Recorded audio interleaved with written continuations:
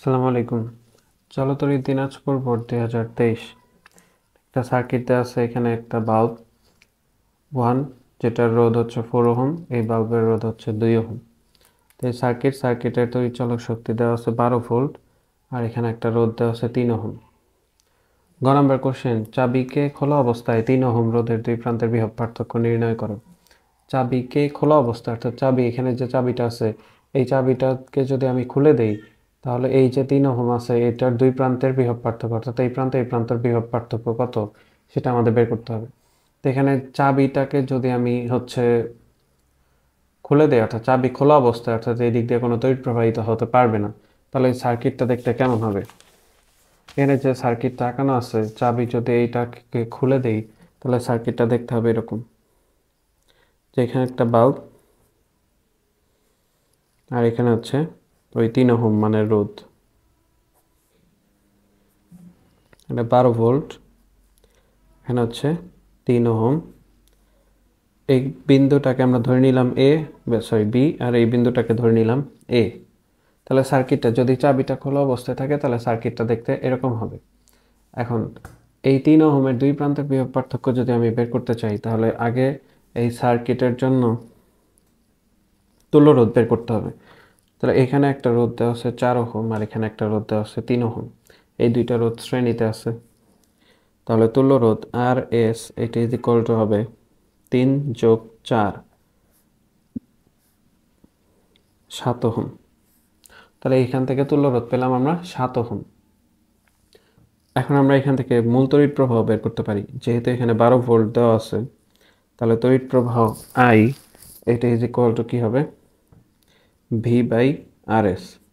তো ভি এর মান দেওয়া আছে 12, আর আর এস এর মান আমরা পেয়েছি 7। তাহলে এইটা এখান থেকে ক্যালকুলেশন করলে যেটা বের হবে সেটা হচ্ছে সার্কিটের মূল প্রবাহ 12/7, 1.7142, 1.71428 অ্যাম্পিয়ার। এটা সার্কিটের মূল প্রবাহ পেলাম। তো আমাদের এই 3 ওহম রোধের ভেতর দিয়ে এই তড়িৎ প্রবাহটাই যাচ্ছে 1.71428। তাহলে এই দুই প্রান্তের যদি বিভব পার্থক্য বের করতে চাই, তাহলে ভি এ ভি এটা ইজ ইকুয়াল টু হবে আইআর।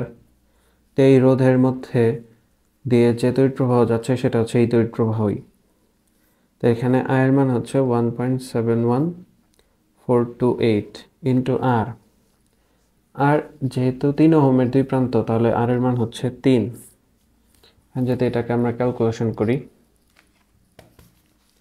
এটা গুণন 3, 5.14285, 5.14285 ভোল্ট। অর্থাৎ এই 3 ওহম রোধের দুই প্রান্তের বিভব পার্থক্য আমরা পেয়ে গেলাম। দুই প্রান্তের বিভব পার্থক্য আসছে 5.14285 ভোল্ট। তো আশা করি গ নাম্বারটা সবাই বুঝতে পারছেন। তারপর ঘ নাম্বার কি বলা আছে, যে চাবিকে অন অবস্থায় বর্তনীর কোন বাল্বটি বেশি তাপ শক্তি উৎপন্ন করবে। এই চাবিকে যখন অন থাকবে, অর্থাৎ এই দিক দিয়ে যদি তড়িৎ প্রবাহিত হয়, তাহলে এই যে বাল্ব 1 আর বাল্ব 2, এটার রোধ দেওয়া আছে 4 ওহম, এটার রোধ দেওয়া আছে 2 ওহম। এই দুইটা বাল্বের মধ্যে কোনটাতে বেশি তাপ শক্তি উৎপন্ন হবে সেটাই আমাদের এখান থেকে বের করতে হবে। তো তাপ শক্তি এইচ এর মান বের করতে হবে। তো এখন আমরা কি বের করব, প্রথমে যে এই বাল্ব দিয়ে কত তড়িৎ প্রবাহ যাচ্ছে, এই বাল্ব দিয়ে কত তড়িৎ প্রবাহ যাচ্ছে। এর আগে আমাদের সার্কিটের মূল প্রবাহটা বের করতে হবে। তাহলে এখানে যদি সার্কিটটা আমরা আঁকাই, সার্কিটটা দেখতে হবে এরকম, এখানে একটা রোধ, এখানে একটা রোধ, এখানে হচ্ছে তড়িৎচালক শক্তি 12 ভোল্ট, এখানে 3, এখানে 4, এখানে হচ্ছে 2। তাহলে আমাদের প্রথম কাজ হচ্ছে সার্কিটের তুল্য রোধ কত সেটা বের করতে হবে। সার্কিটের তুল্য রোধ প্রথমে 4 ও 2 ওহম সমান্তরালে আছে।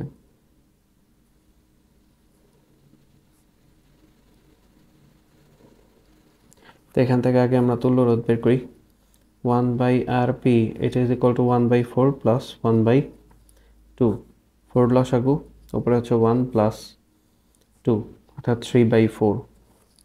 বা আরপি এটা ইজ ইকুয়াল টু 4/3 ওহম। এটাকে আমরা 1.33 লিখতে পারি, 1.33 ওহম। অর্থাৎ এই দুইটার থেকে আমরা তুল্য রোধ পেলাম 1.33 ওহম। এই দুইটার থেকে যে রোধটা পাইছি তার সাথে এই 3 ওহম রোধটা শ্রেণীতে আছে, তাহলে এখানে আমরা আর এস ইজ ইকুয়াল টু লিখতে পারি 1.33 যোগ হচ্ছে 3 বা 4.33 ওহম। এটা হচ্ছে সার্কিটের তুল্য রোধ। অর্থাৎ এই সার্কিটের ক্ষেত্রে তুল্য রোধ পেয়ে গেলাম আমরা 4.33 ওহম। তো এখন আমরা হচ্ছে এই বাল্ব 1 এর ভেতর দিয়ে কি পরিমাণ তড়িৎ প্রবাহ যাচ্ছে, বাল্ব 2 এর ভেতর দিয়ে কি পরিমাণ তড়িৎ প্রবাহ যাচ্ছে, এই দুইটা বের করতে পারবো। তো আমরা এই সার্কিটের থেকে প্রথমে আর তুল্য রোধ পেয়েছি 4.33 ওহম। ই এর মান দেওয়া আছে 12 ভোল্ট। তাহলে এখন আমরা হচ্ছে আই বের করতে হবে, সার্কিটের মূল প্রবাহ যেটা সেটা বের হবে। I is equal to E divide আর। ই এর মান হচ্ছে 12 আর আর এর মান হচ্ছে 4.33। তো এটাকে যদি এখন আমরা ক্যালকুলেশন করি, 4.33 ভাগ হচ্ছে 12, 0.3608, সরি 12 ডিভাইড 4.33, 12 ভাগ 4.33, 2.77136, 7714 এত অ্যাম্পিয়ার।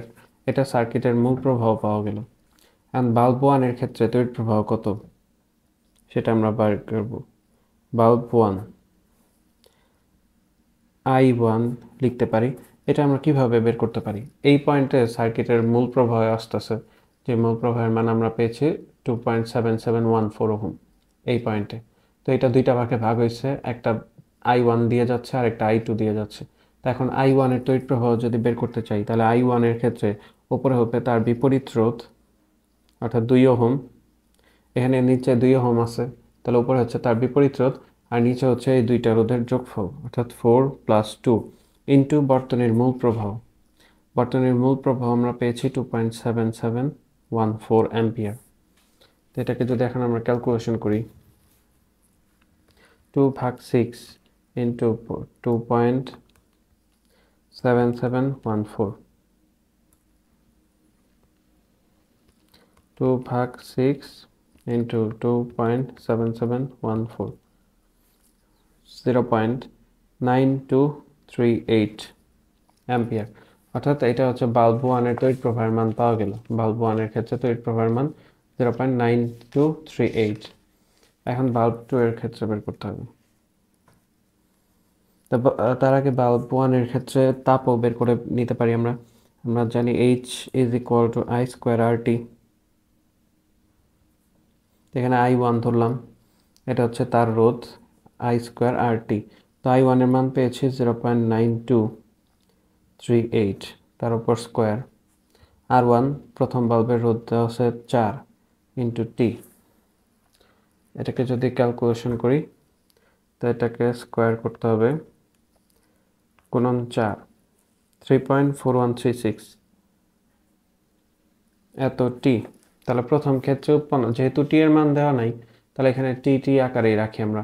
প্রথম বাল্বের ক্ষেত্রে উৎপন্ন তাপ বের হয়ে গেল। দ্বিতীয় বাল্বের ক্ষেত্রে উৎপন্ন তাপ, বাল্ব 2, এটার ক্ষেত্রে প্রথমে I2 বের করতে হবে। I2 কি হবে? উপরে হচ্ছে তার বিপরীত রোধ, এইটার বিপরীত রোধ হচ্ছে 4 ওহম আর নিচে হচ্ছে 2 + 4 ইন্টু সার্কিটের মূল প্রবাহ 2.7714। এটাকে যদি ক্যালকুলেশন করি, তাহলে 4/6 ইন্টু 2.7714, 1.8476 অ্যাম্পিয়ার। এটা I2 এর মান পেয়ে গেলাম। তাহলে এখন H2 ইজ ইকুয়াল টু কী হবে? I2 স্কোয়ার আর টি, R2T। I2 এর মান 1.8476, তার উপর স্কোয়ার। R2 এর মান হচ্ছে 2 ওহম। এই R2 এর ভেতর দিয়ে R2 এর মান হচ্ছে 2 ওহম আর সময় হচ্ছে টি। দুইটার ক্ষেত্রে সময় সেম, একই সময়ের জন্য উৎপন্ন তাপ হিসাব করতেছি আমরা।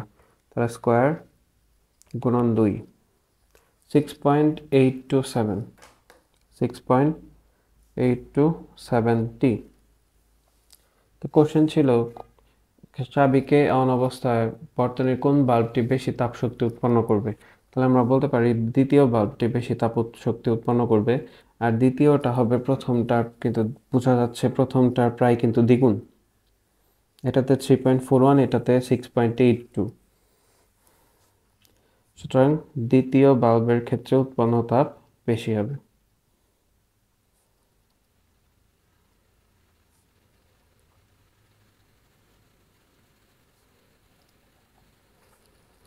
তো আশা করি ম্যাথটা সবাই বুঝতে পারছেন। যদি কোনো সমস্যা থাকে অবশ্যই কমেন্ট করে জানাবেন। আল্লাহ হাফেজ।